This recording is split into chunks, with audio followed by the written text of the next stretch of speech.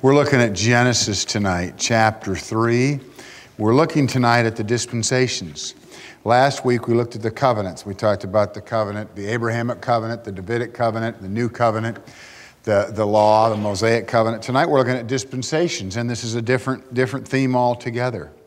The word dispensation means literally stewardship. In the Greek, it means stewardship. It's actually the ordering of events under divine authority. The ordering of events under divine authority. And we're going to look at 7 or 8, as some believe, dispensations. And there are certainly at least 7, possibly 8. We'll look at these tonight. Each dispensation begins with an agreement and ends with a judgment. God never changes, but He does order events in our lives. And over time, we've seen God order different events for different people. God dealt with Israel different than the church. The law was different than grace. And we certainly see God work in a different way. Let's pray. God bless us as we take a look in your book for a walk in this ugly, cruel, wicked world. We thank you for what you've done in our lives, for the fact that we are saved by grace, and that you've not only forgiven, you've forgotten my sin. And I don't need to bring it up again. When I sin, I confess it, but my past is my past, and I have to look forward. Keep my eyes on the Lord Jesus and never look back. Bless us now tonight as we take a look in your word. In Jesus' name, amen. The first dispensation is a dispensation of innocence. It began with creation and ended with the fall and expulsion from the Garden of Eden. We know that God certainly dealt with man in a certain way at that time, and certainly different than today. Because the dispensation of innocence was a perfect time, a perfect situation. Man had not sinned. And certainly God walked with them and talked with them. The fellowship had to be sweet. But when man sinned, that fellowship was broken. Look at chapter 3 and verse 1. Chapter 3 and verse 1. Now we know there was creation, and God made Adam and Eve and created all the animals, and they were in this perfect garden. However, the Bible says, now the serpent was more subtle than any beast of the field, which the Lord God had made, and said unto the woman, Yea, hath God said.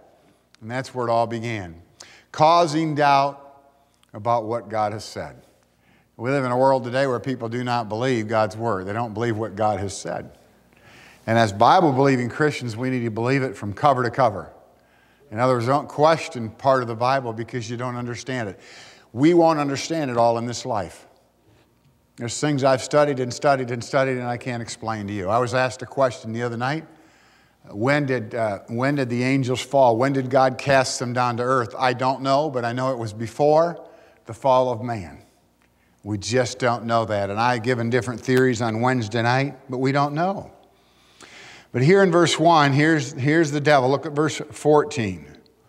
Same chapter. And the Lord God said unto the serpent. Now here's Yahweh Elohim said unto the serpent, because thou hast done this, thou art cursed above all cattle and above all beasts of the field. Upon thy belly thou shalt go, and dust shalt thou eat all the days of thy life. And then the curse is described here. He does so many things. Unto the woman he said, I'll greatly multiply thy sorrow. And thy conception in sorrow thou shalt bring forth children. And the desire shall be to the husband, and he shall rule over thee. That's part of the curse. Pain in childbearing and having a husband that rules over you. It's part of the curse.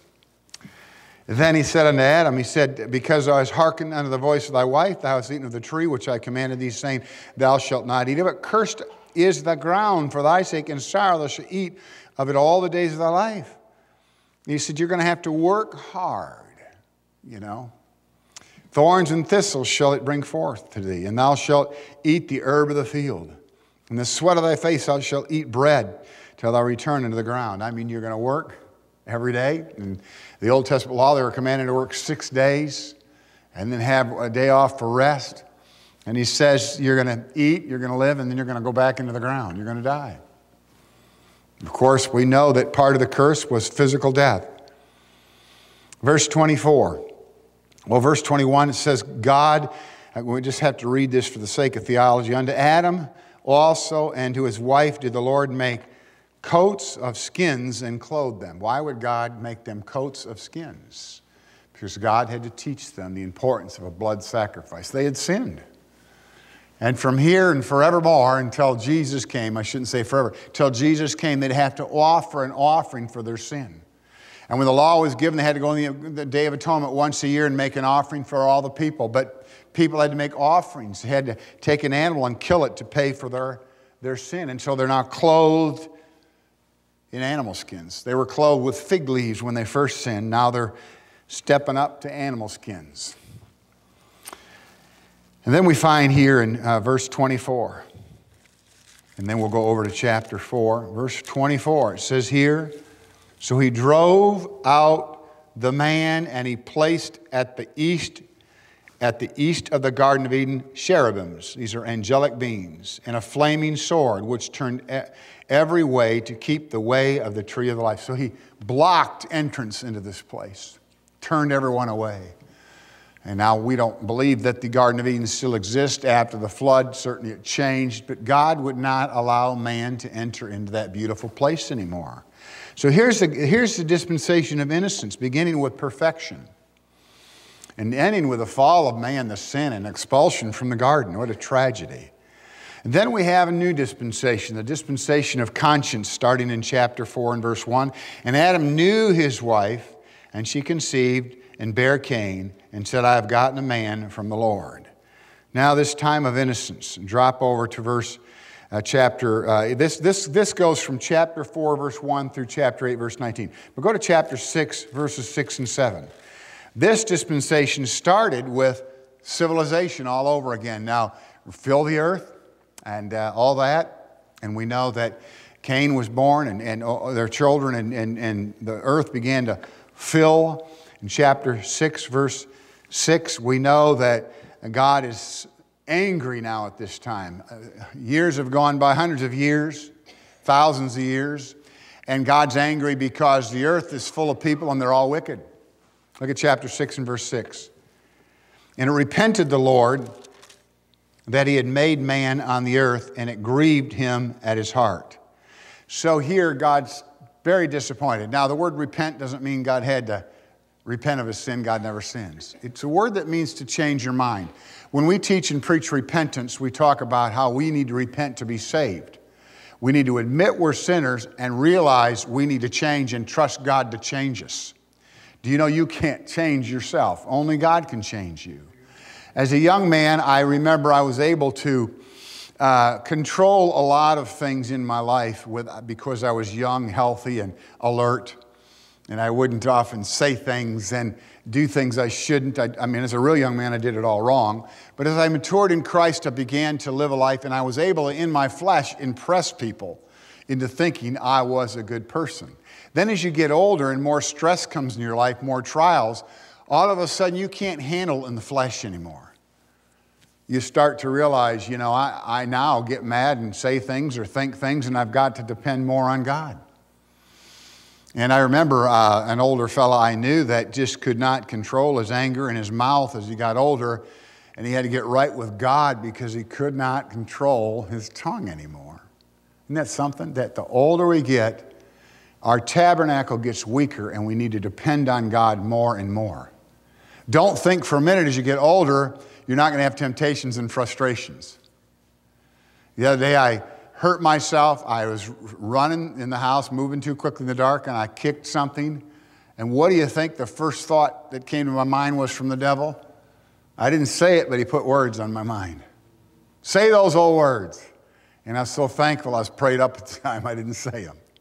Had to tell him to take a hike. But we can't live for God in the flesh. There comes a point in a time where we realize our flesh just cannot live for God.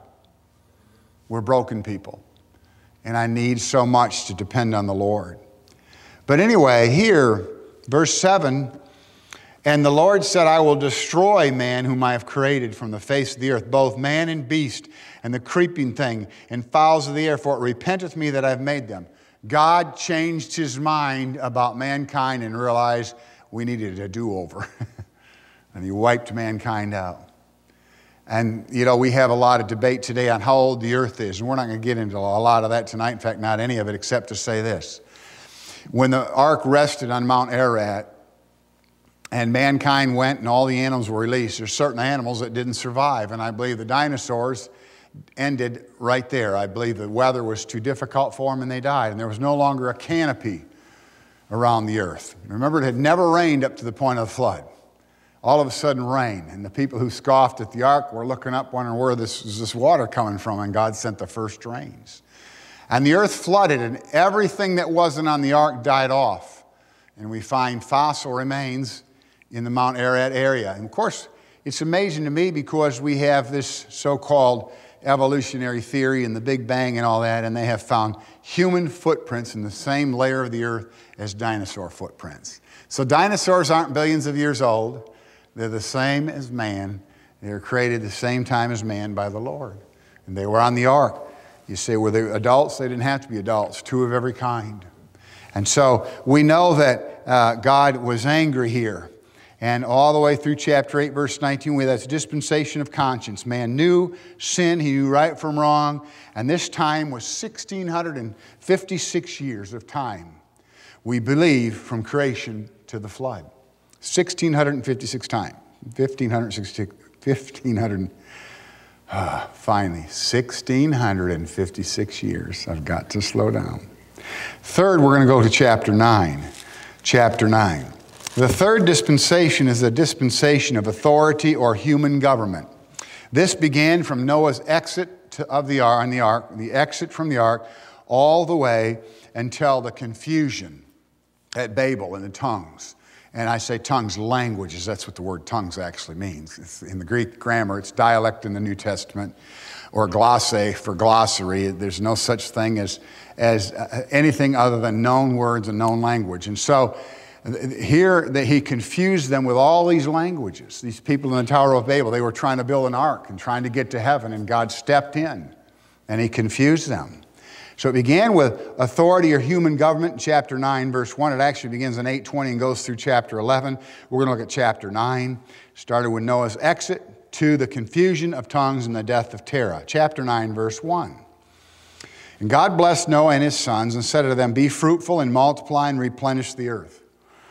I have two sisters, one with 9 kids and one with 7. I told them, God didn't expect you to fill the earth all by yourselves. They're great girls, my sisters. In fact, I talked this morning about God moving our family. And my 6 siblings all met their spouses in Lansing. You know, the desert's what I looked at it as. And God brought them wonderful Christians. I have 4 brother-in-laws, and I'm not joking when I say this. 4 of the finest Christian men I know are my 4 brother-in-laws. Really. And we've had family discussions, the brothers and I, over how godly they are. My sister, who went to be with the Lord of cancer at 56, her husband Wayne is the godliest man. His daughter's in mission work. His kids are solid. I just admire him so much. I've always looked up to him and admired him. And my brother-in-law Carl has Bible studies in his home and active in church, has gone on missions trips.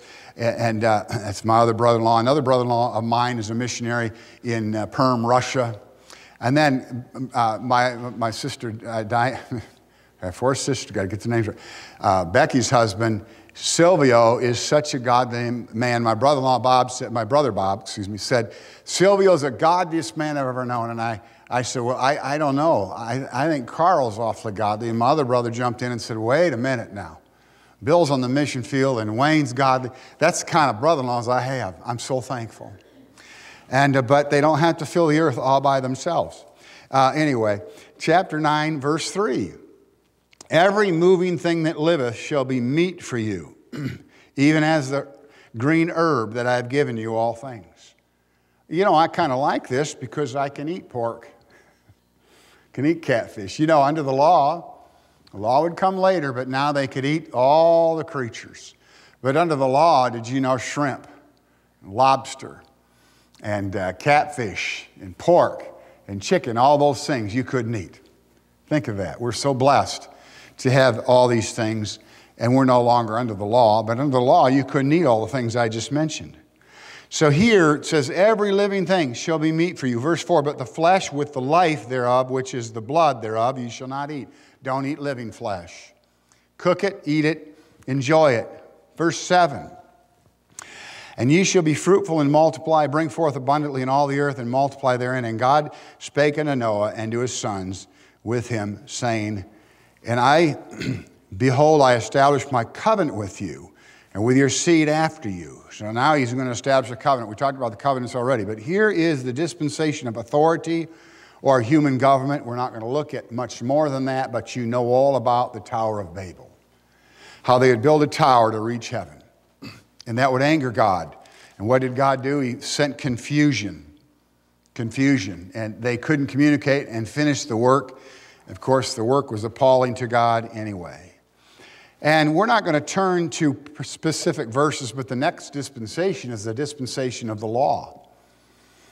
So after tongues and all the confusion, Moses comes along and leads the people out of Egypt. And we know that some people look at another dispensation called the dispensation of promise. They believe that lasts from the call of Abraham to the Exodus. But most scholars don't believe there's another promise. That is another dispensation. Most say that falls within the confines of the law because, Abraham did live by the law and lived, his generations of people lived long after the law and lived under the law. But anyway, the law began after the confusion of tongues, and it ended in 70 AD with the destruction of Jerusalem. But what brought the law to an end was another judgment, and this judgment was a judgment of innocence. Jesus Christ went to the cross, 32 AD, and shed his blood, and he was judged. We sang about the old rugged cross and the suffering and the shame. And we really forget that when Jesus Christ hung there, he had become sin for us. And God looked at him and had to turn his back on him. And that's what that means. My God, why hast thou forsaken me? God forsook him, turned his back on him. Why? Because it was sin. And Jesus didn't just bear the sin of the world, he bore the shame of the world. The embarrassment when we do something wrong, he bore that. We don't have to be ashamed. After we're saved, thank God, the shame's gone. We just trust in him. God looks at me, he does not see all my stupidity. He doesn't see my past. He doesn't see any of that. He sees that I'm a child of God. And in his eyes, I'm a saint. In your eyes, I'm not, but in his eyes, I am. I'm in him. I'm a saint of God. I'm righteous because of the blood of Jesus Christ. Now, every day I battle the old nature, the old depraved mind, the depraved heart and the darkened mind and all that stuff. I battle every day. The Bible said our heart is desperately wicked. I battle that stuff every day.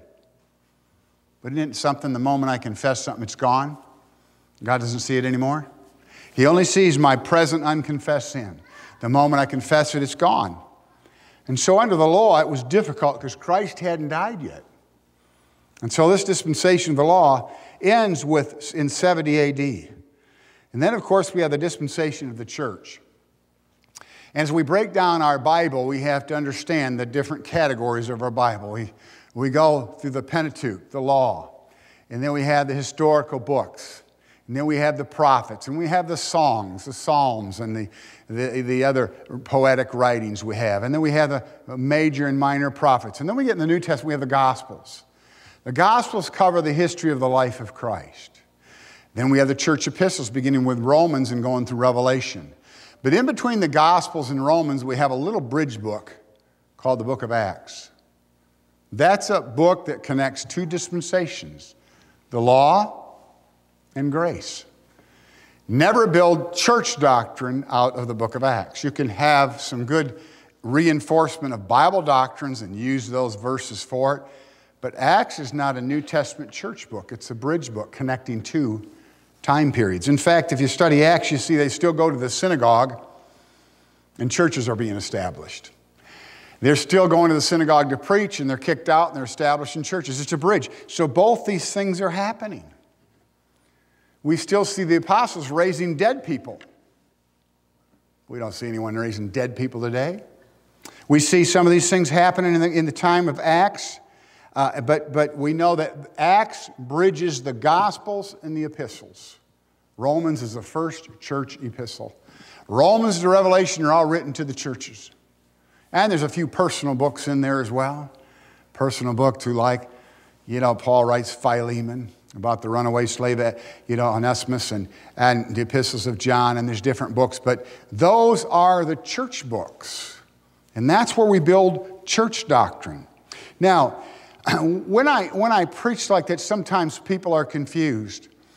You say, Pastor, we sometimes have services where people come up and you anoint them with oil and you pray for healing. Does God still heal? Absolutely. Absolutely. We're not saying that. Now, God can do anything but fail. God still works miracles. We don't see a lot of manifestations of things like Elijah and Elisha we're able to see. We don't see dead people raised. We don't see an axe head floating. We don't see the sun stand still for several days. Can God still do any of that? Of course. Of course, because He's God. He still heals. And we're still thankful for the fact that He's still God. He's the same yesterday, today, and forever.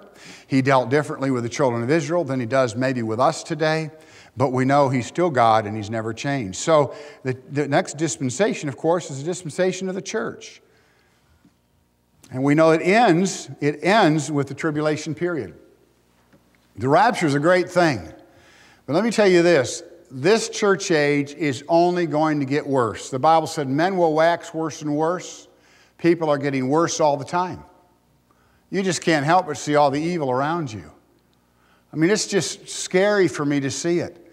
I mean, I absolutely hate watching the news when I know it's going to be all negative and stuff I can't stand. I have to just change the channel.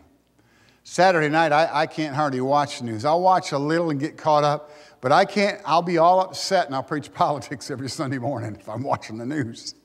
I have to stay in this book, because I know I'm going to stand before you. And if I just talk about all the negative things, it's going to make you depressed and me depressed. We're going to leave here like zombies, like we have no hope. And so we realize that God's sovereign. The world is getting worse and worse. All the perversion and stuff. Every Sunday I could preach about all the perversion and you'd all say amen to it. I mean, I know you'd say amen if I talked about a man swimmer swimming on a girl's team breaking all the records. That irritates the daylights out of me. I'd like to go hit that girl, they call her. It's a man, it's not a girl. God made him a man. But see, I just can't let that stuff dominate my life because I have to be encouraging as well. And we don't always have to preach the negative. Sometimes we need to preach about the positive. Jesus is coming back. Amen. And this place is going to get bad and worse and worse. It's going to be so bad when the church raptures. It won't be a big shock as the tribulation ushers in because it's so evil the world's not even going to see the transition. They're going to say, what happened to all these people? Because in 1/100th of a second, we're disappearing. They're not going to watch us go up. It's not what the Bible teaches. We're gone. I can't snap my finger. I can't blink my eye. It's the twinkling of an eye. 1/100th of a second. They will not see us disappear. Think of that. And with the way the world's going to be, it's just a natural transition to get worse and worse and worse. And that is what we call the tribulation period. That's the next judgment that's taking place. And so that lasts for 7 years. What's the purpose of the tribulation? To get the Jews on their knees. That's the purpose. Jews need to be saved. And that tribulation period, God will deal with them. Now, what's going to happen in the tribulation period? Joel tells us there's going to be strange things happen in the planets in space. I mean, think of that. All the things. The Bible says that people in the tribulation period who are looking for the Lord and become saved in there, because a lot of people are going to get saved. They're going to start reading their Bible and they're going to start looking for Jesus coming back and say, wait a minute. Everyone disappeared. All these people I knew were gone. And now all these terrible things, and my Bible says 7 years, and they're going to begin to look. The Bible said no man's going to know the day nor the hour, but they're going to start to look. They're going to see strange things happen. But think of the 21 judgments. Think of the 21 judgments. Read those in the book of Revelation. Maybe one time I'll preach those 3 sets of 7. Terrible, terrible judgments. And the last task, called the Great Tribulation, is really going to be bad. Global warming, absolutely. The sun's going to scorch men. Do I worry about it? No, I'm raptured before it happens. If they make me drive an electric car, I'll have to drive one. But all these things are going to come to pass. The sun's going to scorch men. wars and diseases, and everyone's going to be broke, and there's not going to be enough food in the world to feed everyone, and Americans will suffer in famine as much as anyone else in the world. Why? Globalism, this one world government stuff. The person on the other side of the world in a heathen nation is going to get as much food as the people in America. But remember, we're raptured. We're gone. But that's how the church age will end. How will the tribulation period end, Pastor? The 7 years will end with a worse judgment than the 7 years. See, the tribulation period itself is a judgment at the end of the church age. What's the judgment, Pastor, at the end of the tribulation period? It's called the Battle of Armageddon. That Valley of Megiddo, Napoleon said that's the most ideal place for a battle to take place in the world. And the Bible says that battle will be so bad the blood will be to the horses' bridles. Blood 6 feet deep, 7 feet deep maybe. Bodies and all the vultures of the world will gather there to eat all that flesh. And vultures will be there for the big feast. What a judgment. You see, all the armies of the world are going to turn against Israel, and they're going to destroy Israel. Israel's got all the minerals.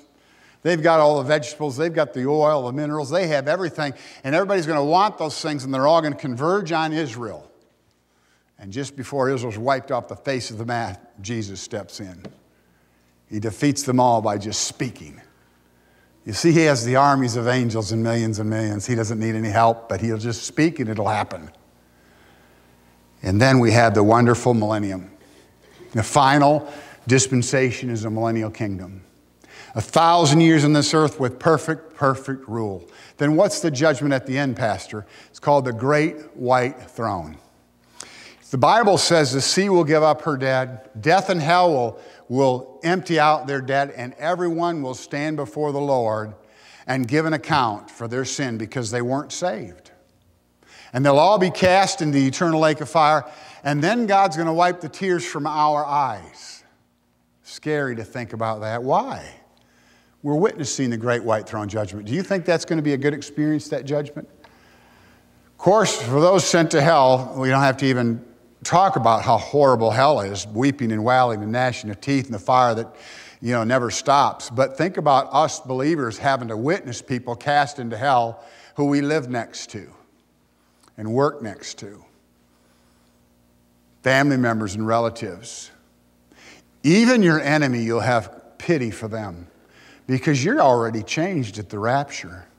You're going to have a heart of compassion, and you're going to see people that maybe you hated, never thought to witness to, be thrown into hell. What's that going to be like? Well, God has to wipe the tears from our eyes. Evidently, we won't be able to stop crying after that great event, or tragic event, I should say. So these are our dispensations. And I know in 2 weeks we can't possibly cover those thoroughly. But you get an idea, and we'll be preaching about dispensations. We're always in one of them, no matter where we are in the Bible. We're preaching about something that happened in a dispensation. And we're going to, of course, on Sunday mornings be in Ruth for a few weeks. We're going to go through the book entirely. Be praying for me that each week it'll speak to your hearts. Let's pray. God, we thank you for your word. And Lord, we know you're so good. Yet you have to deal with mankind, and you've had to deal with mankind so many times. So many judgments and so many times where you've had to change things because we do not cooperate because of our sin. But God, thank you for the church age, the cross of Calvary. And Lord, we thank you for the fact that we'll be raptured out. We're not destined. We're not destined to wrath. We're not children of wrath. And thank you, God, for the blessing of the rapture. Bless now, and in Jesus' name we pray. Amen.